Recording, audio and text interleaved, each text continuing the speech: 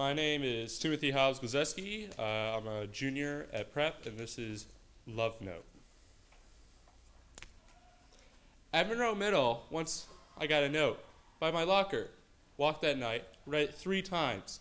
Some girl told me, using a page full of words with eyes with hearts. She loves me. Knew so because she asked God once to tell the world. I felt weight on my heart burning off. I was amazed, bored, excited. Who could it be? Who could it be? Next morning, went out to my good pal, showed him this love note.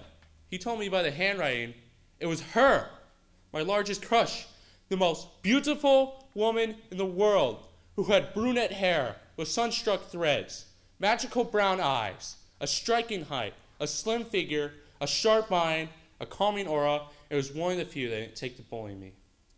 I freaking faded, and he would ask her if she wrote it. In homeroom, my locker neighbor claimed it was her work, lyrics for a song, but she lies, always lies. I even saw her cheat on a test once. Excitement wasn't deterred from my pal's report. I read that note in any free moment. Last class of the day, taking an algebra test, my handwriting straightened, legible for once. You were feeling hopeful and think about us hanging out, playing games. End of the day, just before chess club, my pal reported to me that the most beautiful woman in the world said to him, no, I didn't write it.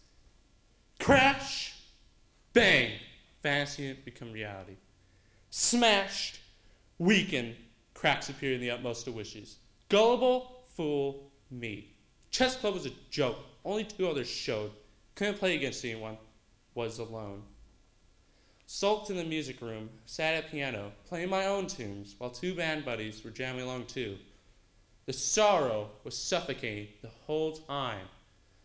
When they finally left, the tears inside of me flowed out like weathered structures tumbling down.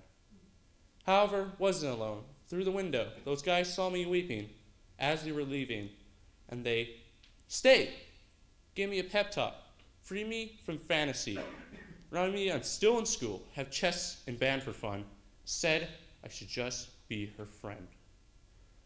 Biked home that night, enjoyed Radiohead's OK Computer, let down and hanging around. Probed at my friend's advice, left the note off with my family, ignoring a new hole in my heart. Homework was done in old handwriting, which still remains. In bed, I found it fine for her to be my friend. As for that locker neighbor, she'll continue as an amazingly profound writer that can weave deceit for the rest of her life. As for me, I sort of know what real love feels like. I can only hope to find a real love.